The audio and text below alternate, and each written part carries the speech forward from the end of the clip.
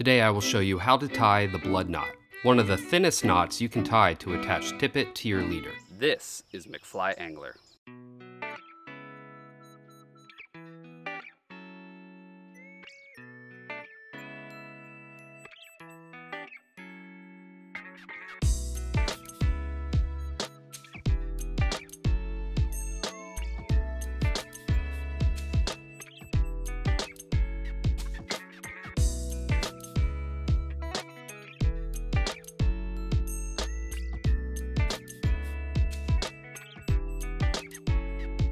Starts now.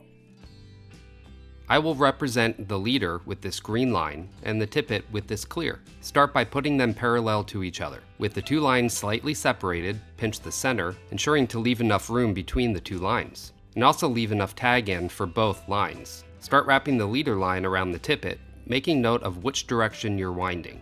Here I will be making 4 wraps because the line is thick, but usually I will make 5.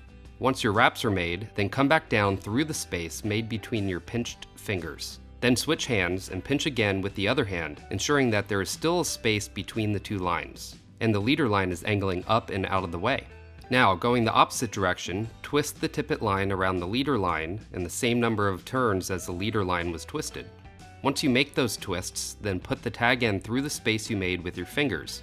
However, you want to make sure you're going the opposite direction through the hole as you did with the leader tag end. Now wet the knot with some saliva and then pull the leader and tippet tight to seat the knot. Now this is a little difficult on such a thick line, and I'll show you what it looks like in a minute on a regular sized line. Once seated, then clip off the tag ends close, and you can see here how thin this knot is. Okay, let's try this once again with some normal sized line. Here I have a 4x leader and a 4x fluorocarbon tippet. Let's make the same knot, twisting the leader around the tippet. Then through the space,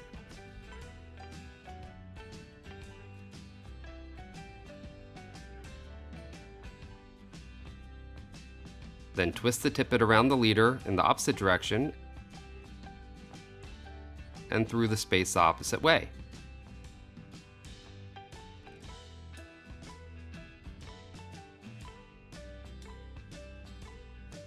Pull tight, clip off the tag ends close, and there we have it. See how thin this knot is? One thing to keep in mind is this knot only works with 2 lines sized close to each other. This is a strong knot, but will come loose if you have too much discrepancy between the thicknesses of the 2 lines. Anyway, thanks for watching. Let me know what knot you want to see on the next video. I will see you guys on the next video. Now you go catch some fish.